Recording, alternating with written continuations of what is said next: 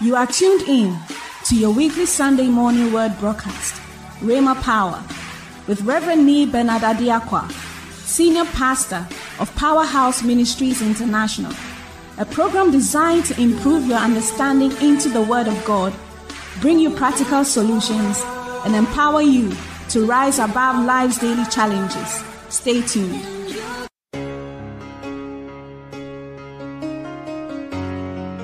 Hello, precious one. We wish to extend a warm invitation to you to join us for any of our Sunday services at the PMI King's Temple. Our services are specially designed to specifically meet your needs and draw you closer to have fellowship with God in His presence. You are welcome to join us in person at 6:15 a.m. for the morning glory service, at 7:30 a.m. for the second service, which is also streamed live across all our social media platforms, and at 9:45 a.m. for the third service. We also wish to invite you to join us for the Living Manna, our weekday Bible teaching service, which comes off every Tuesday at 6 p.m. and Thursday at 6:30 p.m. in person and online, respectively. On Fridays, we gather before our Father's altar at 6 p.m. to pray and seek His face for divine encounters. The King has a special place for you. Don't come alone. You surely will be blessed by the word of God. In Jesus' name, God richly bless you.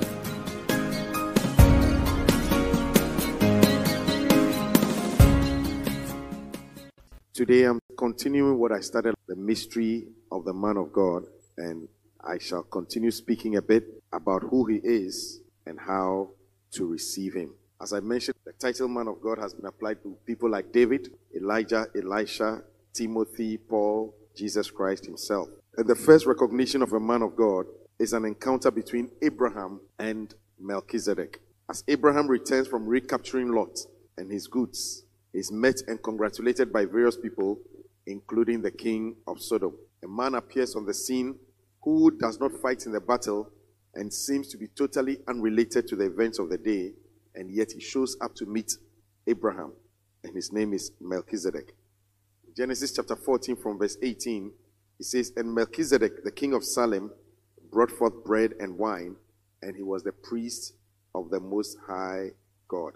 And he blessed him and said, Blessed be Abram of the Most High God, possessor of heaven and earth, and blessed be the Most High God, which hath delivered thine enemies into thy hands. And he gave him tithe of all." Last week we learned a bit about Melchizedek, who is the king of Salem, also called the priest of the Most High God. He affirmed that Abraham was a true worshipper of the Most High God, who created the heavens and the earth, and he blessed him. Melchizedek explains why Abraham was able to defeat 5 enemies better and mightier than him. As he blessed Abraham, he says, "Blessed be the Most High God," in verse 20, "which hath delivered thine enemies into thine hands." So even though it was Abraham who was physically on the battlefield, the victory was guaranteed by God. And all the goods recovered were acquired by God's power and therefore belonged to God. So we see in the Old Testament men and women who are referred to as men of God, all standing in this unique, privileged position with integrity and righteousness. It is important for us to establish the character of a man of God, integrity and righteousness. In the New Testament, in the book of John chapter 1 verse 6, the Bible tells us that there was a man sent from God whose name was John. So the mystery on earth is that although all of us are born of human and live on earth, there are people in every generation who are on a divine assignment and errand. And your life on this earth will be totally impacted by how you relate with them, either for good or for bad. If you treat them well, God will treat you well. If you treat them badly, you will suffer the consequences. I want to read a verse in Proverbs chapter 25, verse 2. Proverbs chapter 25, verse number 2. What does it say? It says that it is the glory of God to conceal a matter, but the honor of kings to search out a matter. There are things that have been concealed. They are mysteries. And when you find them and you can understand them and you can contact them, they help you in your future. It gives you an advantage as you do well. And this is what I refer to as the mysteries, the secrets, and the revelations. They are things that you only get to know as you build your relationship with God. You cannot take your relationship for granted. There are things God reveals to them that draw closer to Him. So every time you spend time building your relationship with God, you are actually positioning yourself to be able to receive things that are concealed from a lot of people. So if you want to do well in life, can I suggest to you to draw closer to God? May the good Lord give us the grace to discern and to provoke the blessing to help our life on earth. So there are people who are on the face of this earth. If they come into your life, they bring you a blessing. They will change your life. Not everybody around you is just like you. There are some on a divine mission and a divine errand. And that is why we read John chapter 1 verse 6. Very simple statement. There was a man sent from God. His name was John. Period. If you look at his lifestyle, very simple. Very simple life. But many of them pay a great price with their lives. Yes, it's usually a life of great sacrifice and stands for God. Some of them live under a pledge or a vow. Some live in wilderness and caves and live a fasted life waiting on the Lord. They pay the price of living a separated life away from family and friends, their comfort zones, denying themselves the pleasures of this world to be able to know and serve God. And they are often in confrontation with the world and their standards. As we have learned previously, 3 major characteristics qualify them according to Timothy, establishing them as men of integrity and righteousness. They flee sin, especially the love of money. Number 2, they pursue righteousness. And number 3, they earnestly contend for the faith, often ready to pay with their lives. Turn your Bible to Luke chapter 13, verse 34. What happens when you encounter them and you don't receive them and you don't treat them well? In Luke chapter 13, verse 34, it says, O Jerusalem, Jerusalem, which killest the prophets and stonest them that are sent unto thee. How often will I have gathered thy children together as a hen doth gather her brood under her wings, and you did not allow me. Verse 35. Let's all read it. 1, 2, go. Behold, your house is left unto you desolate. And verily I say unto you, you shall not see me until the time come when you shall say, blessed is he that cometh in the name of the Lord. So one of the reasons why some houses are desolate, the word desolate means uninhabited. It's dry, it's barren, it's fallow. Things don't seem to work well. Is because of their reception to a man on divine assignment. One of the things all of us must learn to do as we encounter this man is how to be able to bring them into our lives and into our houses. And every time God sent a prophet into Jerusalem to help them so that he will gather them and protect them, they rather stoned and killed them. So you find out that God wants to help, but the reception from the people he wants to help is they reject, and they don't only reject, they actually fight.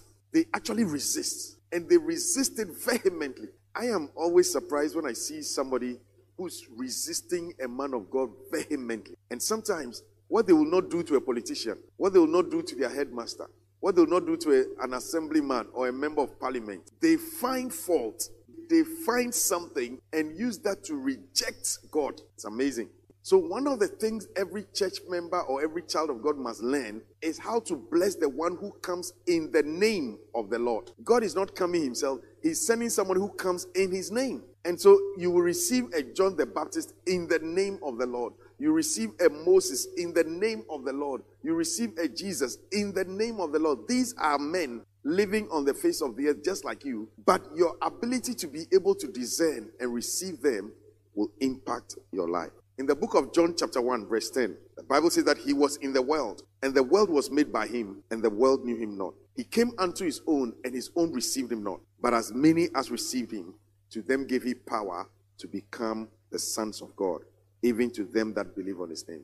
Lift up your hand and say, Father, today help me receive the people you send my way. Help me to treat them well. Amen. They are born ordinary and mingle with the world, but they are on a divine mission. They carry a sense of destiny and purpose around them. And it is difficult for many who have grown up with them to accept the transition from the ordinary people they knew into men and prophets of God.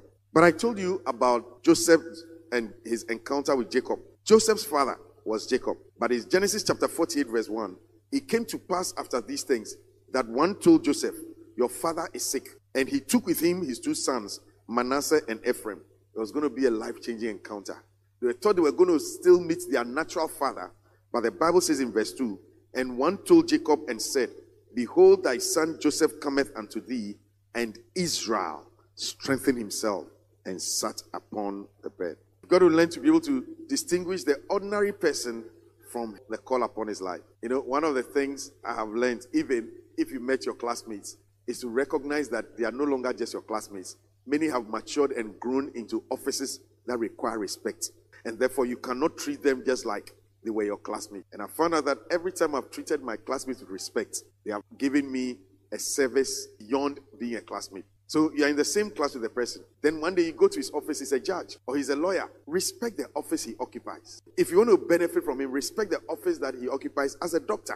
Stop thinking of people from their childhood. Stop limiting yourself to your relationship from childhood. Learn to understand that people are growing and they occupy offices. So even your child occupies the office of an ambassador and you are going to his office as a father. There are protocols. Don't be angry. Respect that he now occupies an office for which there are protocols that you must meet. So they called him Jacob as a natural father, but he was Israel in the sight of God. He was the father of the nation. Matthew chapter 13 verse 53 narrates how Jesus was not honored by his own in his own country and was constantly regarded as a carpenter's son. Is not his mother called Mary? And are not his brethren James, Joseph, and Simon and Judas? Verse 57. And they were offended in him. But Jesus answered and said unto them, a prophet is not without honor except in his own country and in his own house. And he did not many mighty works there because of their unbelief. Men of God have paid a great price of denying themselves, taking up the cross to follow Jesus. Learn to appreciate them and receive them with honor when you encounter them. What they carry is a deposit of a lifetime, and when they come into your life, they will bring God's will into fruition. Shall we continue by looking at another verse? 2 Corinthians chapter 6, verse 4. 2 Corinthians chapter 6. I'm still trying to help you characterize and identify men of God and what they do. So look at 2 Corinthians chapter 6, verse 4, and then verse 10. So Paul is talking about how men of God behave. Okay, and in verse 10, he talks about what some of the things they do. So look at what he says. 1 to go. He says, but in all things, approving ourselves as ministers of God. He says, we are doing everything to make us show that we are approved of God and to let people understand that we are not just pursuing our own selfish ambitions and desires. So in all things, approving ourselves, we place a demand on ourselves. What are the things we do? He says, in much patience. Much patience. We have to learn to be patient with the people we deal with. We have to learn to be patient with the people we are leading. We are not looking for overnight. It takes a long time for people to even understand us. But we are patient. Jesus Christ walked 3 years with his disciples. None of them knew who he was. Patience. And then he says, in afflictions. So men of God go through afflictions. You know, one of the things sometimes people judge by is that if he's a man of God, why is he going through what he's going through? Yes, we go through affliction because we are men and we can be afflicted. And he says, in necessities, there are things we want, we don't have. Don't measure us by what we have. And all these things I'm talking about, you see, they are natural things, but they can make you easily think that the person is ordinary. Because when you look at your life and you look at his life, on the outward, you seem to even be better. Because he's going through wahala. He's being chased for rent. He doesn't have a car. He's hustling. He can't pay his children's school fees. And it's difficult because as you see these things, you will begin to ask, if he's a man of God, why won't he just multiply bread and feed himself? Why won't he be a physician who heals himself? Why is he going through all these things? And the Bible says the last thing, in distresses. So do I go through it? Of course. But these are not the things that qualify me. What I carry in my mouth is the word. So if you look at natural things, he may be your classmate, you are better than him, you wear nicer clothes, you have more money, you are going through life. Life seems to be easier. But Paul says, in all things, approving ourselves as the ministers of God. And how do we do it? In much patience, in afflictions, in necessities, in distresses. And you will find out as I begin to show you practical examples of Elijah, Elisha, Jesus Christ, all of them, that they all went through these things. In fact, Paul, at a certain point, the great apostle Paul, was being persecuted so much that he jumped through a window and somebody put him in a basket and let him out because people were against his life. Didn't he have personal security? Couldn't you just pray and call angels to come and fight for him? But sometimes we go through all these things. It comes by discernment. You must look and ask God to open your eyes to see, because you may find somebody going through afflictions and persecutions. In fact, Jesus said, when I was hungry, you didn't feed me. When I was in prison, you didn't visit me. When I was sick in the hospital, you didn't come there. But he's Jesus. And they said, when did we see you like that? He says, yes, I was right with you. May God open our eyes to begin to discern and to receive this man. Verse 10, look at verse 10. It says, as sorrowful, they also go through pain. You know, one of the things I've come to understand about some of my colleagues is that they go through a lot of pain and they have nobody to speak with. I mean, when you are going through some pain, what do? You run to the office, say, Pastor, pray with me. When a man of God is going through sorrows, where does he go? So when I go through pain, can you identify, can you feel it? Or you rather, forgive me, say something derogatory? You see? As sorrowful, yet always rejoicing. So in the midst of our sorrows, we are still here smiling. You think we don't feel it when we lose a loved one? You think we don't feel it when our children are out of school? You think we don't feel it when we can't pay rent or something? Yet always rejoicing. We don't make our sorrows the ministry.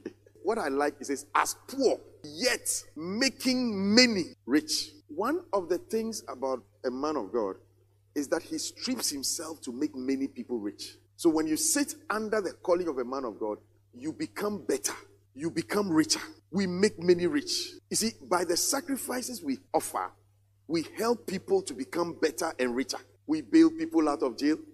We pay school fees for people. We help people start businesses. We don't take the money to start our own businesses, but we help people. And that is why it is said that after the church has become rich, after we've paid school fees for people to eventually get an education and become, when they have to bless the man of God, hey, the same offers we give to you, the same sacrifices we make for you. When it is your turn now to bless a man of God, because by that time we are going through sorrow. We are still going through affliction. We are still making ourselves poor and making people rich. By the teachings we teach, by the word of God we preach, by the prophecy we pronounce on people, we make many rich. And he says, as having nothing and yet possessing all things. Now, if this is the person God has sent into your life, that by the grace upon his life and the dispensation of grace over his life, he will make you better and make you rich. You tell me. I told you, God wants to gather people. He sends his prophets to Jerusalem to gather them, to shield them, to protect them. What should be the reaction of the people to their ministers? Because this is where the difference comes from. This is what changes. And every church that has been able to recognize the calling and the ministry of a messenger on divine assignment, they begin to reciprocate by appreciating the gift. They value it because they see that God has brought somebody into our lives who is for our good. You see, you can just see somebody here as a pastor who is just doing a church service. And I'm sure the typical thing is that the pastor is looking for money. He's come to collect tithe. He chops money. He's living off our money. You see, but I'm showing you, because unless your eyes open, if you have the concept of the world, you need to be able to renew it to be able to appreciate what God is doing in your life. The only way you'll be able to receive and be able to reciprocate, because I told you, the way you treat him is going to directly impact your life. I've shown you the price he has paid to be who he is, leaving his comfort zone, denying the cross, giving up his career, living a lot to be able to carry the word of his God in his mouth to come and teach you. What is the value you place on somebody God has sent into your life? Maybe in the next few weeks I'll teach you how Israel saw David and why David was such a great king. So sometimes you are sitting before somebody God has sent, but it's very casual and it's indifferent. But he says, yet making many rich. We make many rich. And yet, he says, having nothing and yet possessing all this. Because our satisfaction is to see people do well. So you will find out that in some of the churches, when it's time to appreciate the pastor, it's on another level. Because they even realize that no matter what we give to him, the more we give to him, the more we are blessed. The more we appreciate the gift that God has sent. And the more we receive it, as many as received him, to them, God all of a sudden gives them power to become. So they were not, but they received him. And then they also received the power to change their lives. You see, a church that is miserly or stingy or holds back from blessing its pastor or its man of God, it's a church that will remain desolate. Because what changes or what breaks the back of a negative cycle, is your ability to receive the man of God. That's why I read John chapter 1. He was in the world knew him not. He came unto his own knew not. That's one of the saddest stories about Israel. That the presence of God was with them to do so much, the great and mighty God, to do so much for them, yet they couldn't receive him. Today, we stir up the wells in the spirit, that there shall be a quickening and a discernment. There shall be an opening of our eyes to see God. Turn your Bible with me quickly to Genesis chapter 18. Genesis chapter 18 from verse 1. And the Lord appeared unto him in the plains of Mamre, and he sat in the tent door in the heat of the day. Verse 2. And he lifted up his eyes and looked, and lo, 3 men stood by him. And when he saw them, he ran to meet them from the tent door and bowed himself unto the ground. Who are we talking about? Abraham. Abraham is one person who speaks with God directly. He's a great man by all standards. And yet, Abraham recognizes men of God. He has a relationship with Melchizedek, and yet he's also looking at the relationship with these men. These are men sent on a divine assignment to Sodom and Gomorrah by God himself to go and destroy Sodom and Gomorrah. They don't know Abraham, and Abraham doesn't know them. Yet Abraham sees them and sees something beyond 3 mere men. And the Bible says that he ran to meet them from the tent door, and he bowed himself toward the ground. I mean, you are Abraham. You are the richest man on earth. You have the most beautiful wife on earth. You have everything you need on this earth. You don't need these 3 men who are stragglers walking through your town. But God opens Abraham's eyes, and Abraham sees something that a lot of people don't see. So the Bible says that Abraham is a rich man. He ran. He didn't even sit down and say, if you're a rich man in your house and you see people coming, okay, let them come. But Abraham gets up, runs to meet them. And what does he do? He bowed himself to the ground. What does Abraham see that you don't see? Why should Abraham, the rich man, recognize anybody? Why should Abraham bother himself? Verse 3. And said, My Lord, if now I have found favor in thy sight, pass not away, I pray thee, from thy servant. Let a little water, I pray you. Look at the language of Abraham. Talking to 3 men who seem to be strangers who are visiting his town. He says, And let a little water, I pray you, be fetched, and wash your feet, and rest yourselves under the tree. And I will fetch a morsel of bread and comfort your hearts. After that you shall pass on, for this is why you are come to your servant. And they said, So do as thou hast said. I mean, the whole encounter is a bit surrealistic. This is Abraham we are talking about. He has met Melchizedek. The guy has met senior, and yet he meets another group of 3 men who are tired. So you see, the people God sends tired in necessity. They want food, they want water. And they've come to Abraham's town. And Abraham is sitting down, rich man, everybody knows him. And yet he rises up and he runs towards them and he bows down and he begins to talk to them like a small boy. Wow. Verse 6. And Abraham hastened into the tent. You see, I like the kind of adjectives.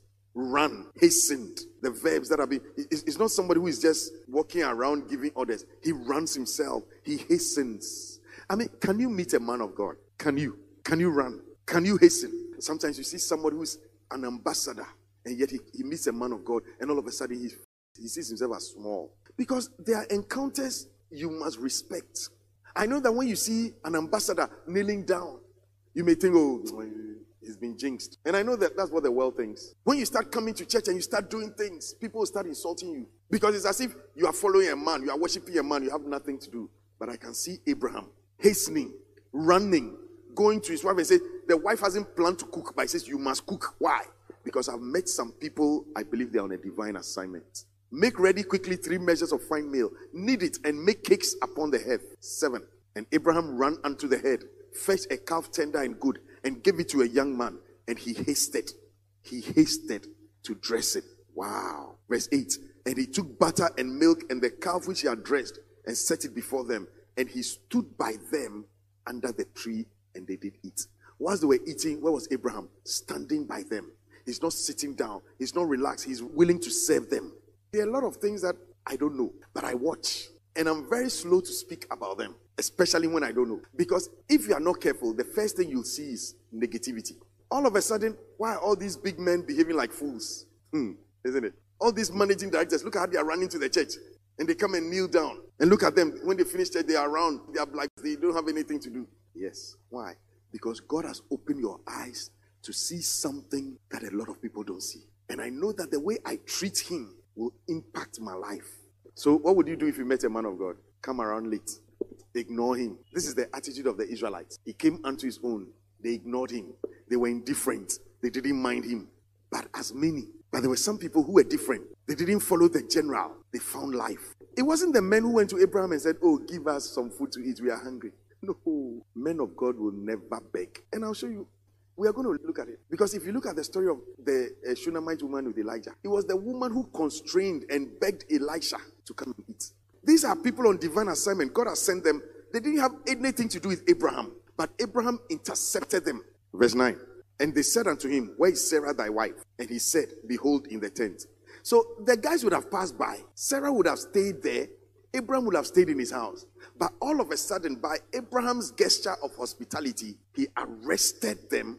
And all of a sudden, they asked, where is your wife? Abraham never went and said, come and do something with my wife. Abraham didn't go because he had a need. He first ministered. These are secrets you must learn. Oh, he first ministered. And he said, I will certainly return unto thee according to the time of life. And Sarah thy wife shall have a son. Verse 16. And the men rose up from thence and looked towards Sodom. And Abraham went with them to bring them on the way. These were men on assignment to destroy Sodom and Gomorrah. But their mission was intercepted and delayed by Abraham.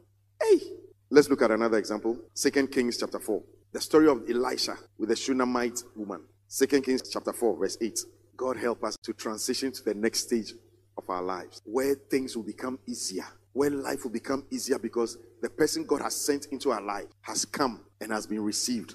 2 Corinthians chapter 4 verse 8, 1 to go. And it fell on the day that Elisha passed to Shunem, where there was a great woman, and she constrained him to eat bread. And it was so that as often as he passed by, he turned in thither to eat bread. What is the characteristic of the woman? Great woman, not an ordinary person. Great woman. What happened? And she constrained him to eat bread. What happened? She constrained him. What does it mean to constrain? It means that Elisha was not ready to go. But what did the woman do? Persistently, consistently, urging, forcing. So one of the things about a man of God is usually many of us are very private. And we don't want to expose ourselves. So we'll rather go on our assignment in hunger and pain without telling anybody what we are going through. I told you, in necessities, in afflictions, in distresses, we don't talk to anybody. But we are still ministering. So Elijah is passing through, not asking anybody for anything. He comes to do what God has called him to do, and then he goes back. All the people he goes to minister to, he leaves them and goes back. He doesn't tell them anything. Then a certain woman, who the Bible calls a great woman, sees something and says, no. And so she goes to the guy and says, oh, today you're passing, come by. He says, no, I have to go. I've got to go. I've got to leave. So this great woman constrained. She constrained. Oh, okay, I'm going to give the man a husband. When I gave it to him, he said he didn't want it. So, I needed it, and I took it away. You see? Many people won't even offer. I remember there was somebody who came to preach in church, and I went to him, and I knelt down and I had an offering. I said, look, he said, no, I don't. He said, that's not why I came to preach. He told me, he said, that's not why I came to preach. I don't want it. And I said, sir, I beg you. I believe in you. This is what I believe in. I want you to. If you don't take it, I won't leave. Abraham had a prophecy of God on his life, but these three men were the fulfillment. It was after this that Sarah conceived, and a year later. There are some things you can't take for granted in life. After it's my money, why should I send my money to a pastor? The pastor cried, he was in a hurry, so I didn't even have time. You see, you constrain the house. Abraham was going to laugh. A prophecy he had been waiting for. The house had remained desolate until he began to recognize men of God. You are a man of God. You are also a child of God. You have access to God and everything. But you also recognize that God sends people on a divine assignment. We'll continue next week. Put your hands together for the Lord.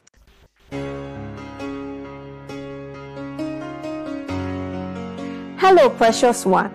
We wish to extend a warm invitation to you to join us for any of our Sunday services at the PMI King's Temple. Our services are specially designed to specifically meet your needs and draw you closer to have fellowship with God in His presence. You are welcome to join us in person at 6:15 a.m. for the morning glory service, at 7:30 a.m. for the second service, which is also streamed live across all our social media platforms, and at 9:45 a.m. for the third service. We also wish to invite you to join us for the Living Manna, our weekday Bible teaching service, which comes off every Tuesday at 6 p.m. and Thursday at 6:30 p.m. in person and online respectively. On Fridays, we gather before our Father's altar at 6 p.m. to pray and seek His face for divine encounters. The King has a special place for you. Don't come alone. You surely will be blessed by the word of God. In Jesus' name, God richly bless you.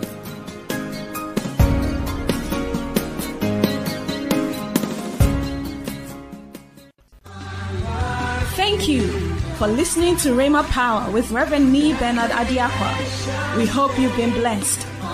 For further information, contact 0303-931-841. Tune in next week for another insightful teaching on Rhema Power.